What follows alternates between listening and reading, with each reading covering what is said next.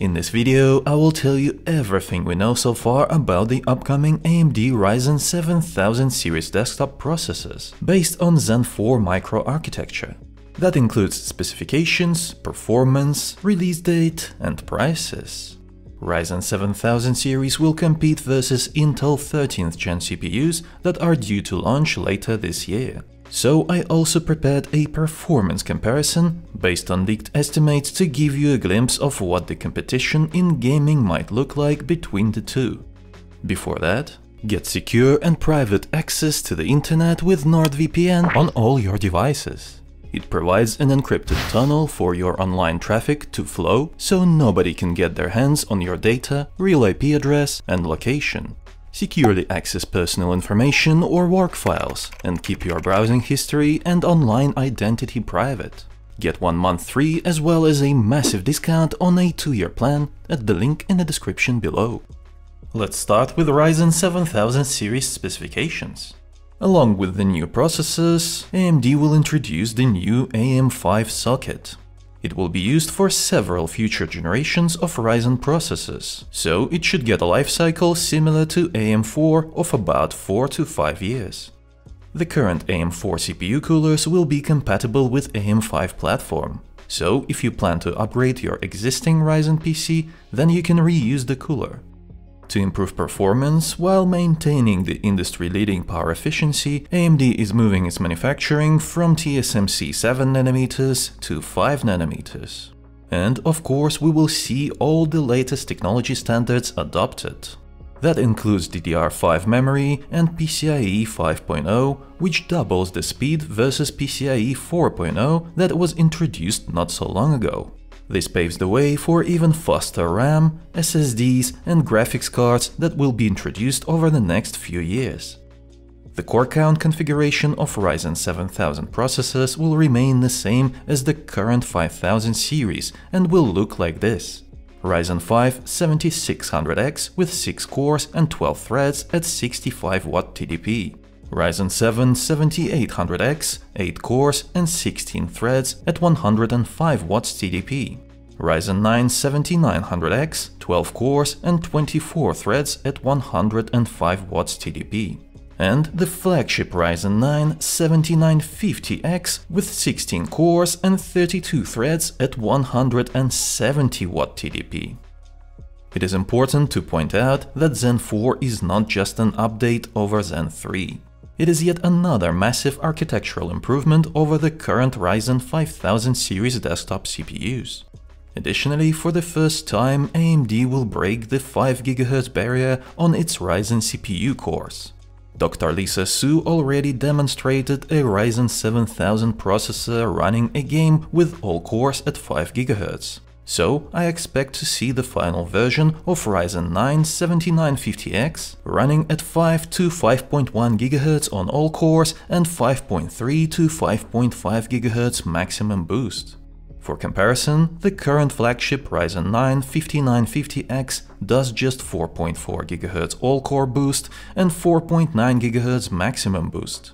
That is a big improvement that will translate into a much better performance in games as well as professional apps. I should mention that it looks like AMD will not use its new trump card technology called 3D V-Cache in these new processors. Still, it leaves an opportunity for the company to launch a special edition line of products later if the competition calls for it, just like they did with Ryzen 7 5800X 3D. Now about the release date.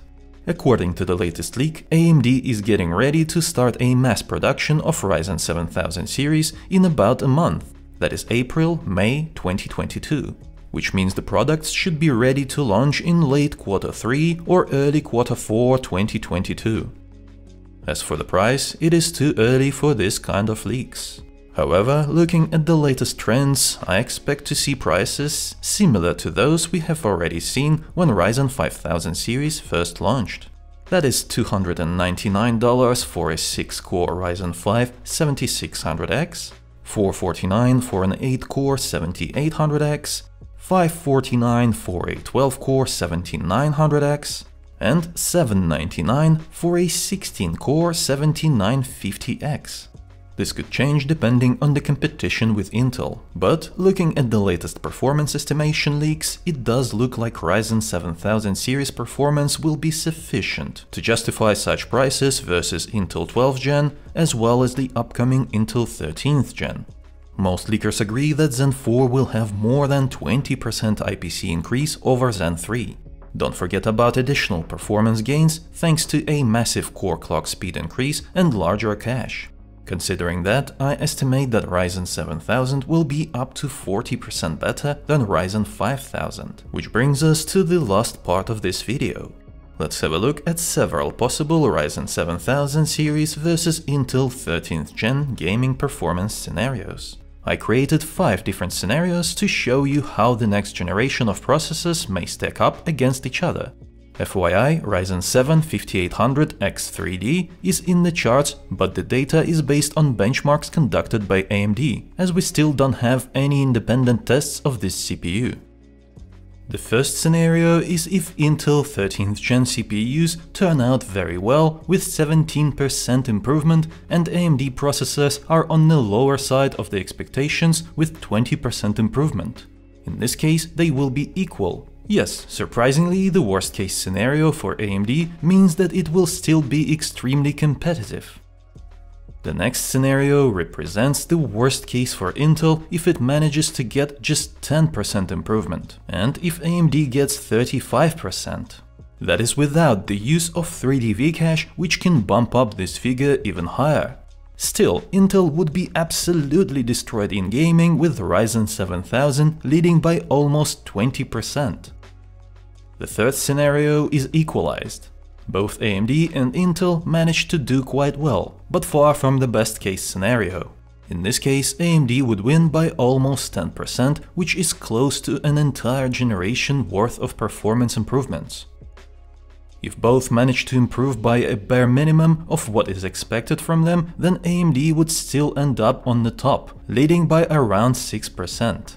Although I think that this scenario is unlikely, as I expect both products to be much better than this. If both companies deliver exceptional products with 20% improvement by Intel and 40% improvement by AMD, then it would look like this, with AMD leading by almost 14%.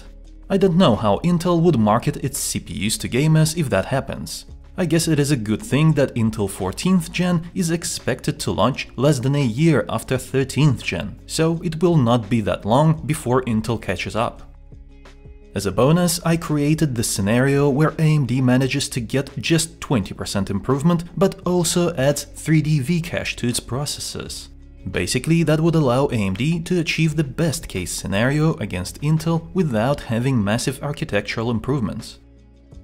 And here's what could happen if Intel 13th Gen does very well with 17% improvement and AMD goes crazy with 40% improvement as well as adding 3D V-Cache on top of that. Absolute madness. I have no idea how Intel would ever recover from this in the next couple of generations, as there would be a 28% gap in performance between the competitors. Do you think this is just crazy talk, or am I onto something here? Join me in the conversation in the comments below. Also, like the video if you enjoyed it. It was I, Vadim. Until next time.